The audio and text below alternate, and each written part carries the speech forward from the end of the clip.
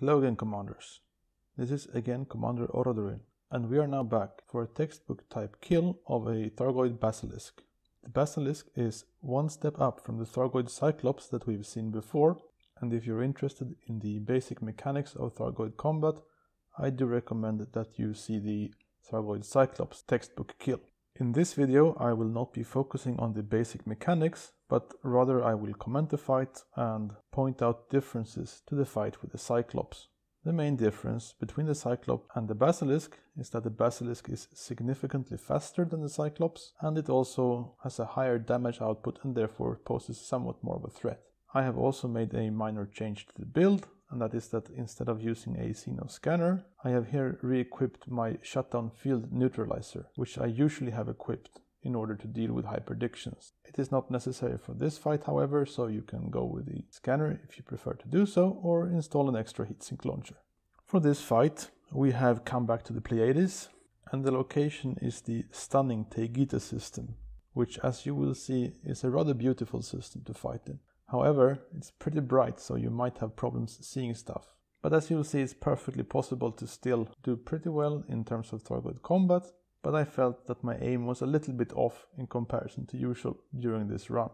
However, as I said, the Thargoid system is quite beautiful and I do recommend that you visit. With that said, let's jump into the fight. So we are here dropping into a guaranteed threat level 6 non-human signal source, where we will find the Thargoid Basilisk. And since we don't have a scanner equipped, I immediately proceed to tap it with the beam laser and build some distance in order to be able to flag down the swarm.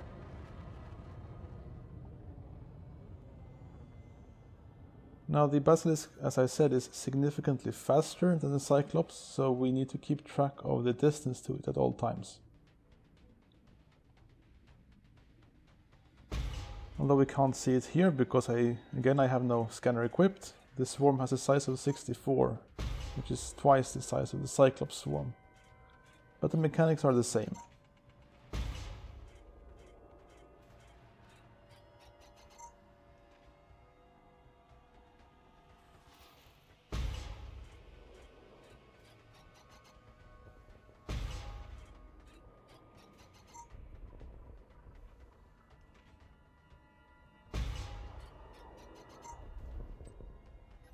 So the swarm is down. We start beaming in order to cool down and prepare our attack run by setting pips to 0 to 4. And the Basilisk is a bit harder to orbit than the Cyclops because of its speed, and it will take significantly longer to exert than the Cyclops because of additional hit points.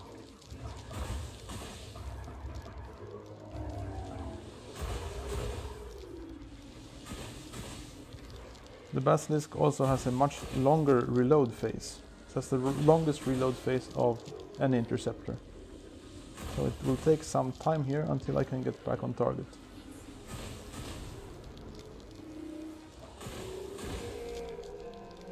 But eventually the heart goes down and we boost away from the Basilisk. The Basilisk is now in lightning attack mode, so I need to build some distance here. Due to the speed, I'm not going to be able to build too much distance. I keep boosting and turn around.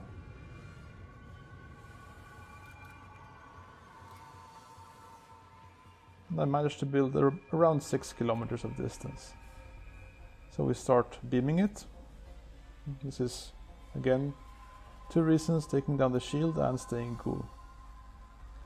Now, due to its speed, it's eventually going to catch up, and we are going to perform a flyby maneuver, which is just that we boost in the opposite direction of the Basilisk's vector, and it starts deploying the swarm.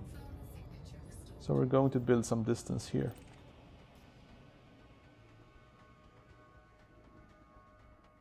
We check the distance to both the interceptor and to the swarm. Here I judged that I had some time to put a few flags in the swarm, but that the interceptor was pretty close, so I do another flyby and use the Basilisk's speed against it. It's going to take some time for it to change its vector, which means that this is my opportunity to build distance.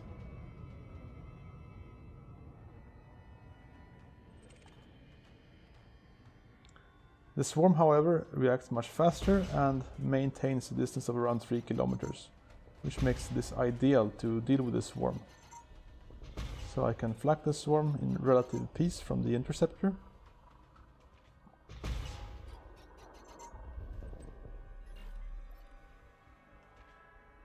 And once the interceptor gets back into range, I can start beaming it again. Now I don't have a Xenoscanner equipped, so I cannot directly see the shield level of the Basilisk. However, you can see in the bottom here that in the target position, when I beam the interceptor, you see the blue pings of the laser. That means that the shield is still up. So I can use this to judge when I can go in for an attack run again. When the blue pings disappear, it is going to be time.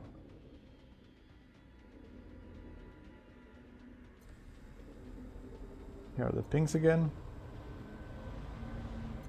And there is the disappearance of the shield, so I'm now ready to attack again. So we start building the orbit. And go in for our second attack run.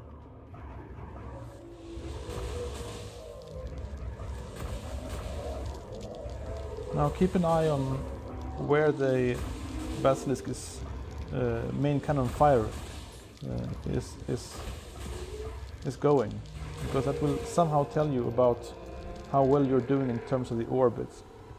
If the fire is getting closer to you, your orbit is about to decay and you need to do something about it. But this was a fairly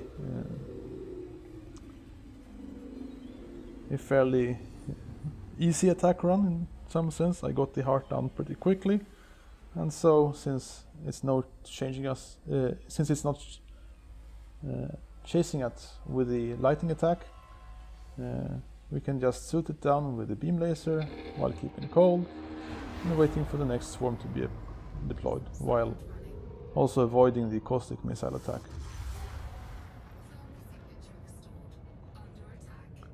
And as you can see, we're able here to build significant distance due to the Basilisk standing still during the swarm deployment. The swarm is within 3 kilometers and the Basilisk is quite far away, so we have some ample time here to flag down the swarm.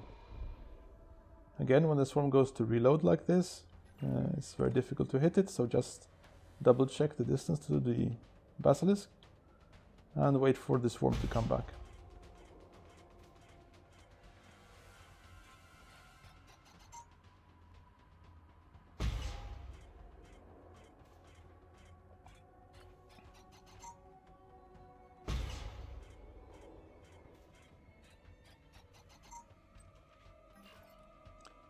So with the swarm down, we can again focus on the Basilisk and getting his shields down, while remaining out of, well, generally out of its cannon range, and when we are within cannon range to make sure that we are staying cold or that we are under protection of silent running.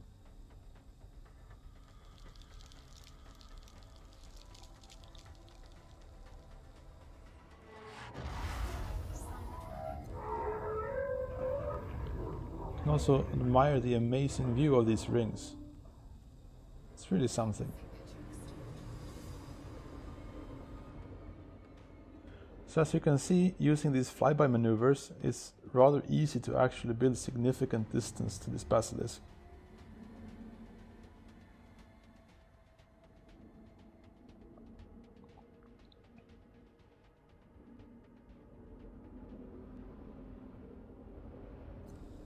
Once again, within 6 kilometers, we start beaming and we see that the shield is now down. So we prepare the next attack run.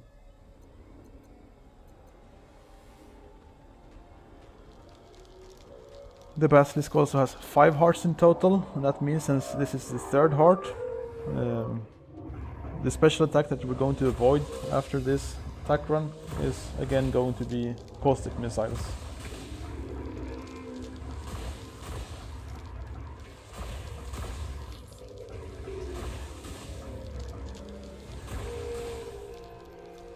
So once the heart is down, we again start beaming and keep at a distance of around 1 kilometer when we get there. Just waiting for the swarm to be deployed. Pips 141 in order to recharge the systems capacitor.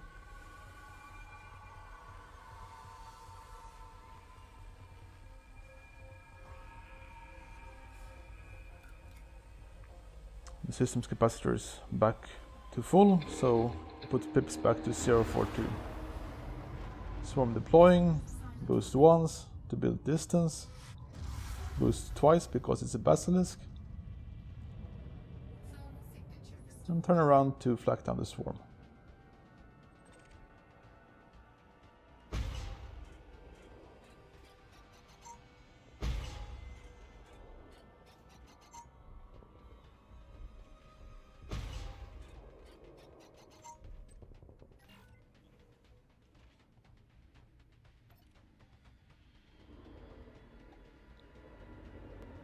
So as you can see here, the basilisk was even 10 kilometers away when we were done flacking down the swarm.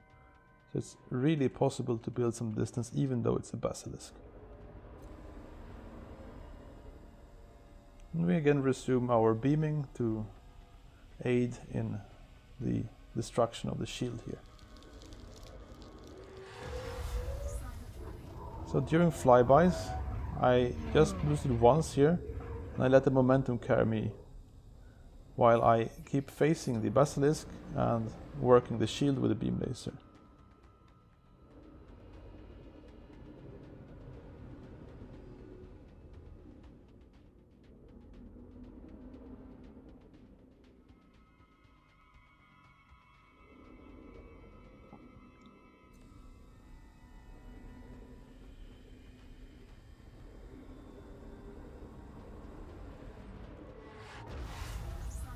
And the same thing again, because the shields are not down yet.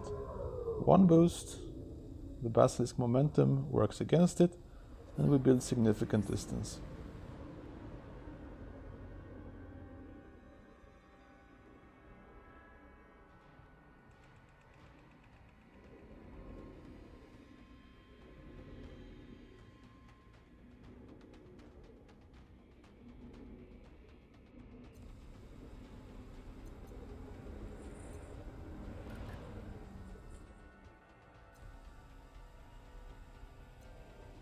So the shields are down, and we go in for the fourth heart. So just remember that the special attack that we're going to avoid after this heart is the shutdown field. So the basilisk here went for a reload, exactly as I was coming in for the attack run, and therefore boosted to get a bit closer. But otherwise the idea is the same: orbit the basilisk, exert the heart, and then take it out with a hopefully a little bit better aim than what I have here.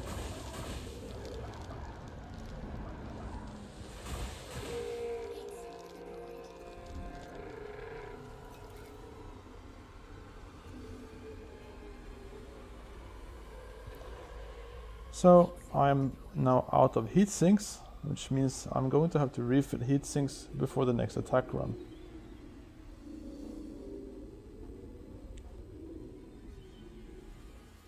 So I can actually stop beaming for a while here. As soon as I do this fast enough to keep below 20% heat, it's perfectly fine to start synthesis. The swarm is out, so we boost past.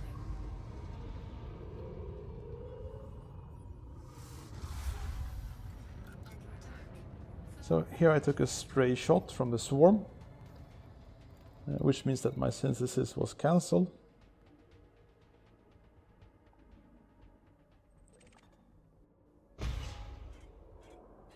So eventually I will have to restart it.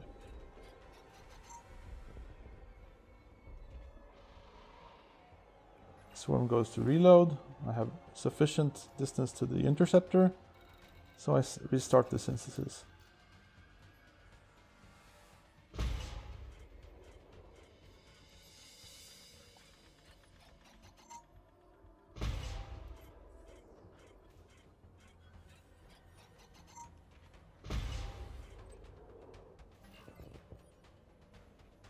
The swarm is down, synthesis completes, so I can now focus on the interceptor.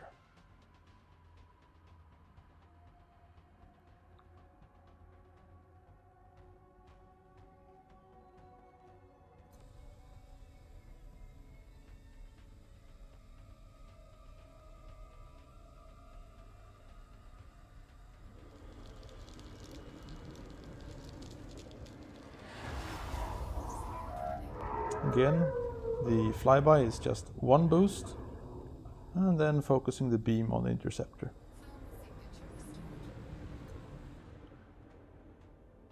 So here I decided to actually synth another set of heat sinks after refilling flak. I did this because I felt that my aim had been rather poor during this run, and I did not want to run out of heat sinks. As we will see later, it turned out I didn't actually need it, but you should never go cheap when it comes to synthesizing things that you need or might need, because coming to regret it is worse than having to farm the materials again. So the shield is down and we go in for the last heart.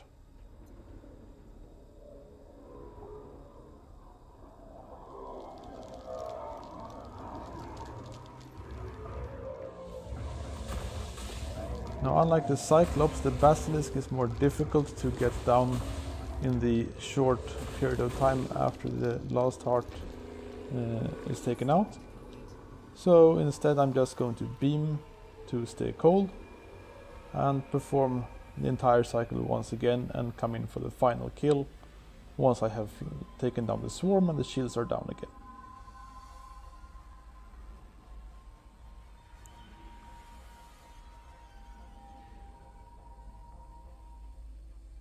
Now I could in principle avoid the swarm in this case, but I had 100% hull still and I wanted to conserve that, so you might as well take down the swarm.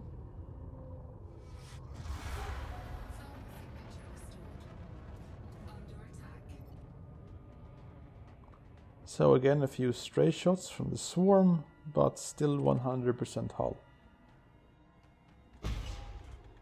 This kind of highlights how little the swarm actually damages a shieldless ship.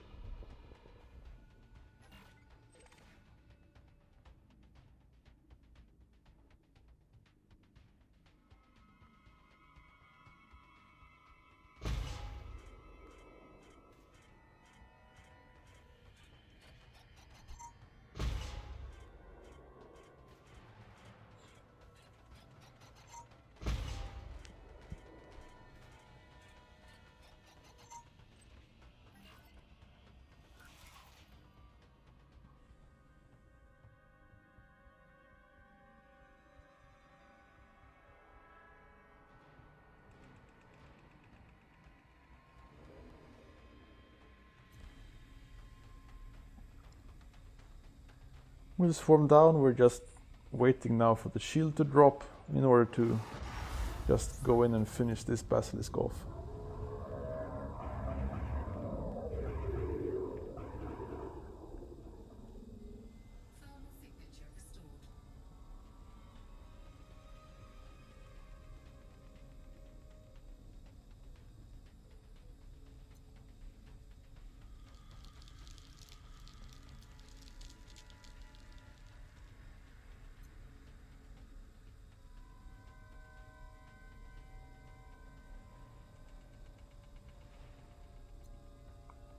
And the shield goes down, pips to 0 to 4, and we're coming in now for the final kill.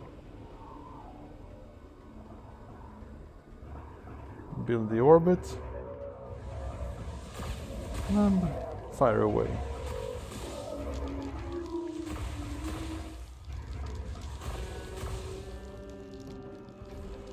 And that's how you defeat the Basilisk.